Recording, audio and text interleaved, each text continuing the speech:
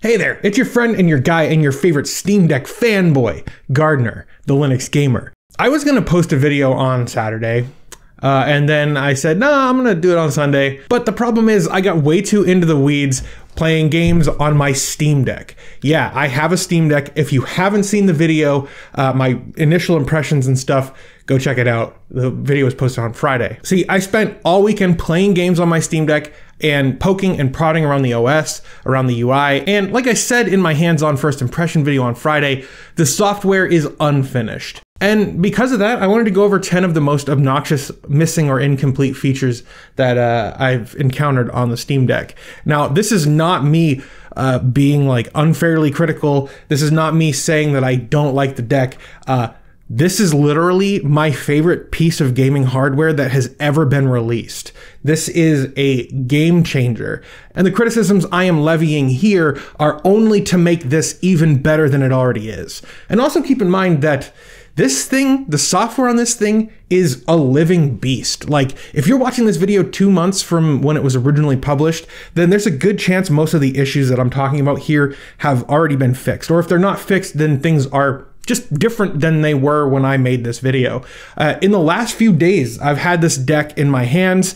Valve has released at least one update a day for Steam or for SteamOS, and things are changing right underneath my feet. And before we jump into the list, make sure that you subscribe to the channel to stay up to date with all of the Steam Deck coverage that we're doing here. My team and I are so excited about the Steam Deck, and honestly, we couldn't be more stoked to have the genuine article here in our hands. So get subscribed to stay up to date with all the content that we're putting out about the Steam Deck. So with that being said, let's talk about some of the things that are just driving me nuts about the Steam Deck. Okay, the first thing that's been bothering me with the Steam Deck is that we don't really have a choice of where to install software. I mean, yeah, we do have a choice. So you can go into the settings, and then you can go to the storage section, and then go to the install location and set the default. And then you can go to your Steam library and hit install. But really, that's a terrible workaround. I would prefer an option where, when we're focused on the install button, we would see a prompt at the bottom of the screen that would say X, choose install location. And then pressing X would actually allow you to choose which storage you want to actually install to. That would be so mint. And honestly, they're almost there. Like, I have the 512 gig model, and I've already filled up a lot of the internal storage. So when I went to install a game and the deck realized there wouldn't be enough space in the default install location, it prompted me to pick somewhere else. All they need to do is make pressing the X button bring this menu up, and they're golden. Speaking of the install location, right now there are two ways to move a game between the SD and internal storage. You can go into the storage tab in the system settings, find the game you want to move, and then go through the process of starting the move. Or you can open the game's properties from your library, go to the local files tab in a game's properties, and select Move Install folder. These are both serviceable ways of achieving the same task. However, this is functionality that I have been using frequently enough to find both of these options tedious. Instead, I propose adding a Move Install folder entry to the Options menu under the Manage tab. And while the title Move Install folder makes enough sense, I don't like this term. Change storage device or change install location would make much more sense for the Steam Deck, in my opinion. Finally, while I'm ranting about install location, a small quality of life improvement I'd really like to see is being able to sort my deck's library by install location. Being able to sort by games on internal versus SD card would be truly awesome.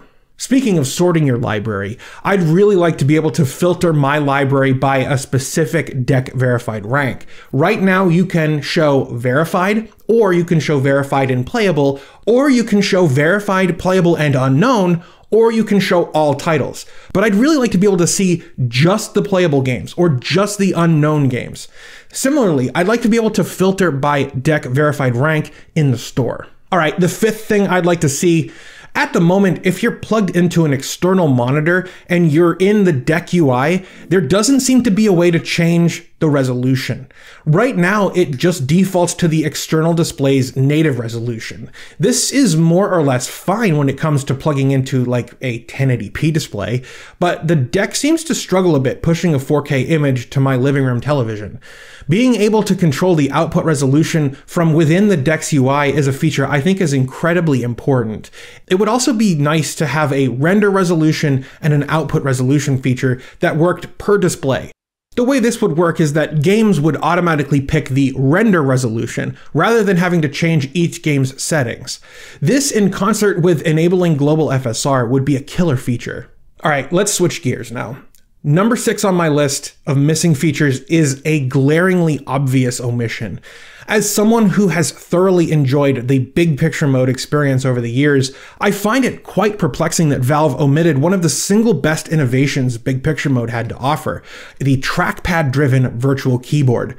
In big picture mode, if you had a Steam controller connected, you could use a thumb on either trackpad to point to a letter on one half of the virtual keyboard, then use the L or R triggers respectively to select that letter.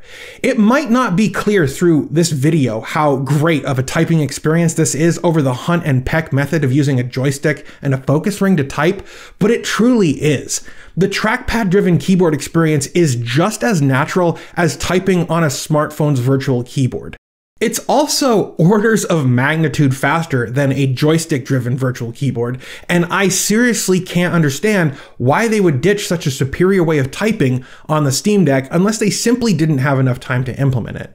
Now, I can't overstate how much I want this feature here. If no other feature on this list is implemented, this is the one thing that I want the most. Speaking of trackpads, let's talk about haptics and rumble.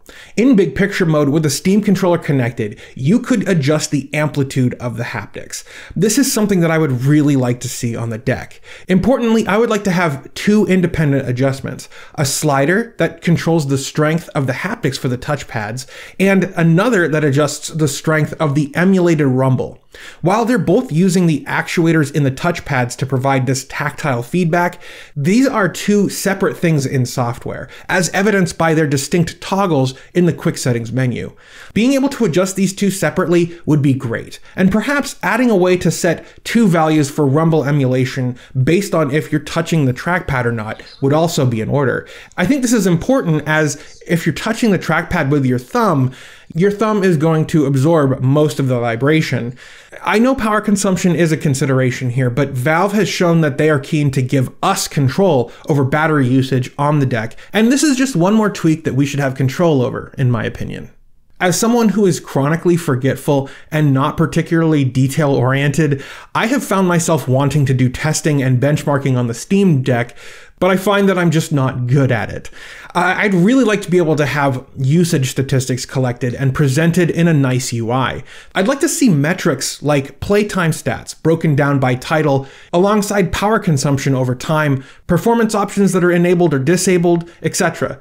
Playtime is already being collected, but we don't have a way of actually visualizing this data beyond 2.8 hours played in the last 2 weeks. Meanwhile, over a decade ago, the 3DS had a feature a lot like this. It would show how much we've played over time and whatever else. I'd love to have a way to enable this kind of automatic usage stat collection, even if it's just being able to see playtime for a game and battery percentage over time. I could figure the rest out on my own. Mostly this is because I'm pretty lazy and I'm not very good at remembering to start and stop timers and jot down numbers. So if Valve, if you could fix this and implement something that would help me out here, that would be greatly appreciated.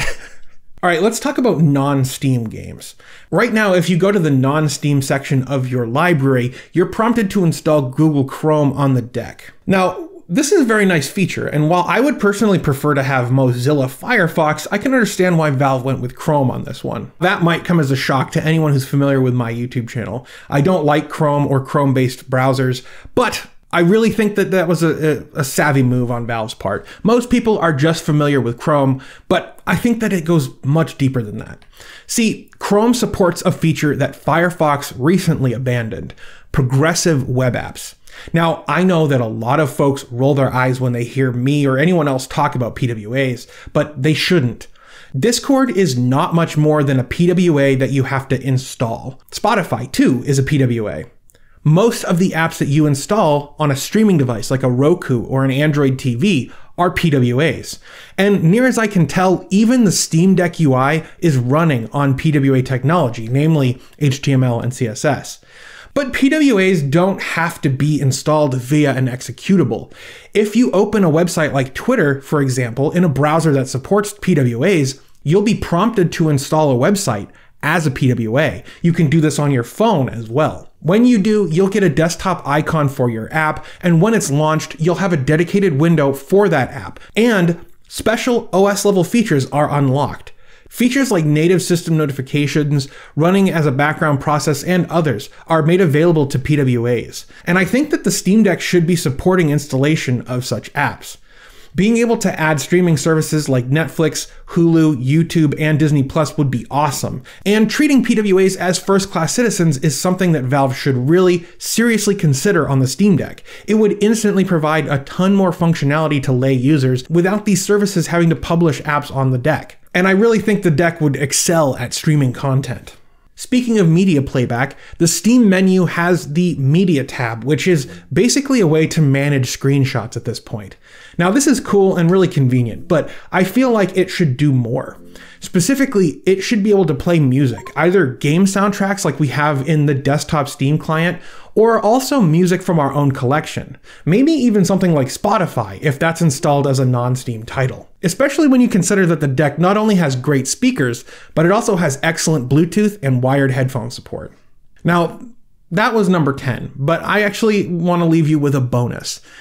I think this is kind of a pie in the sky idea, but it would be an absolute killer feature that I think would be awesome to see on the Steam Deck.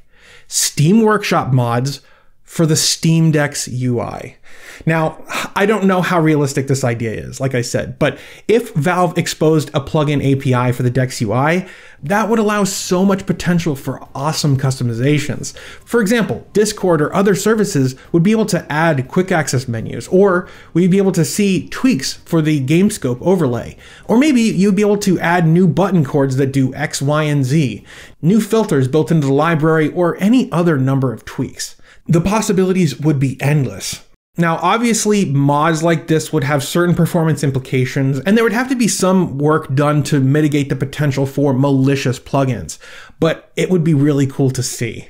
And the thing is, we haven't really needed anything like this on desktop Steam because we typically have mouse and keyboard driven multitasking on the desktop, and it's dead simple to do whatever else outside of Steam. But on a device like the Steam Deck, where multitasking is just a more difficult user experience issue to tackle, I think Valve adding a plugin API would be a great option for external services to integrate and allow for multitasking within a controller-driven UI. Well, that's my list. I would love to know what you think about it. Let me know in the comments below. What kind of things would you like to see out of your Steam Deck? Sound off in the comments. I want to give a special shout out to my friends on Patreon and my YouTube members, without whom I wouldn't be able to do this, so thanks. If you believe in the work that I'm doing and you want to help this show grow, consider joining the 100+ other Linux warriors and making a monthly pledge using the links below. Supporters get access to exclusive content like a 45-minute video of our initial Steam Deck unboxing and our first raw impressions, available later today. But anyway, I think that's going to do it for this video. Thank you so much for watching. If you enjoyed this video, you know what to do. Hit that like button to let us know that you want to see more Steam Deck coverage. And don't forget to subscribe to stay up to date with everything that we're doing here on the channel. I hope you all have a blessed day, and I'll see you guys next time.